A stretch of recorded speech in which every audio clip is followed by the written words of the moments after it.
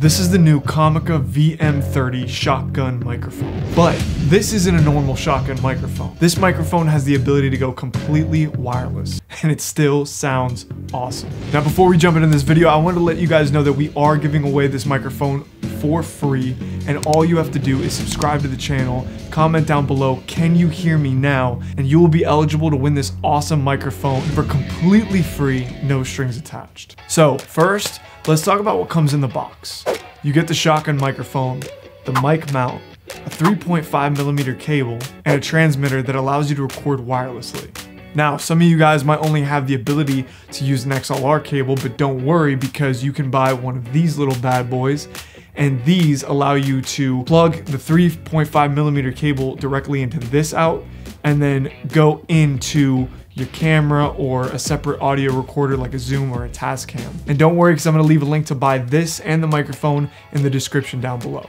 The VM30 is packed with features that makes this an extremely user-friendly mic for all kinds of creators. This microphone has the ability to act just like a normal shotgun microphone, plugging it directly into your camera or audio device, or just one push of a button and you could automatically connect to this wireless module, which you could then go straight into your camera or a separate audio device. And what's really cool about this little wireless module is it's so tiny, and it could clip onto anything, onto your audio rig or your camera rig, and not add any extra weight. It's super easy to use. The microphone also comes with an OLED screen that lets you know when the mic is paired, and it allows you to monitor the audio levels coming into the mic. So you can check if the mic is peaking or if the audio is too low. You can make adjustments. Now, there's a ton of advantages to having a wireless shotgun microphone. For example, if you need to run a boom, then you have the ability not to have a cable attached to a boom stand or a boom pole, and that makes it a lot easier to manage, especially when you're on a set. You don't have to, account for any of the additional slack, or account for, moving the mic around and getting caught on something, or just having to deal with the hassle of a really long XLR cable. Now, if you're like me, I'm in situations where I'm filming documentaries a lot of the time, and sometimes I'm in spaces where it's really tight, or maybe I can't hide a boom pole, or I can't hide a really long XLR cable. Having this wireless shotgun mic will allow me to set up something really quickly and just get to filming, which is exactly what I need. Comica claims that this microphone has a wireless range of 100 meters, which in most cases is more than enough. This microphone also does pretty well in noisy environments because it has a 2 low-cut filter and a high-frequency boost. And another really helpful feature is the volume knob attached to the bottom of the microphone. This allows you to quickly turn the volume of the mic up and down. And the good thing about this volume knob is that it takes a little bit of force to actually turn the knob. So if you do hit it or it rubs against something on your camera rig, it's not going to actually move the volume of the microphone, which is great. I would suggest, if you're going to do proper gain staging, you do it on your camera or you do it on your separate recording device.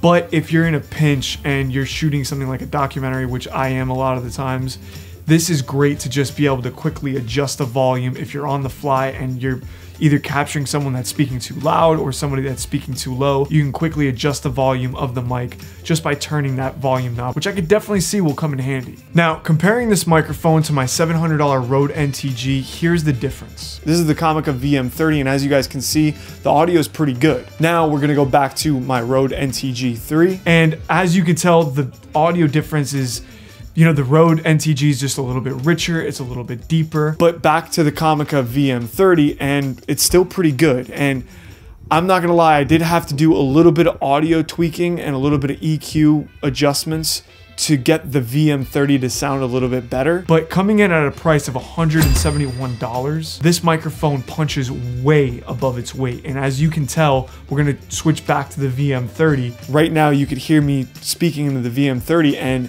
it sounds pretty good. It's a pretty good sounding microphone, especially when you consider the price and all of the features that you get with this. Yes, I would say that the Rode NTG is better, but this is a $700 microphone versus a $171 microphone. I have to say this is a great bang for your buck option, and definitely something to consider if you're a beginner filmmaker looking to buy your first shotgun microphone. Really quick, let's just talk about the few cons of this product. I will say that I did notice a little bit of interference here and there with the wireless module. So anytime you go out and you use this mic wirelessly, just make sure that you guys are plugging in your headphones, you're double checking your levels and you're double checking your audio and making sure that it's not running any interference. The microphone doesn't feel as sturdy as something like my NTG3. Of course, it's a much cheaper microphone. However, I'm a little bit worried that like if I drop this microphone or if I bang it up, will it stand the test of time? I don't know. I really couldn't tell you on that one. The mic mount is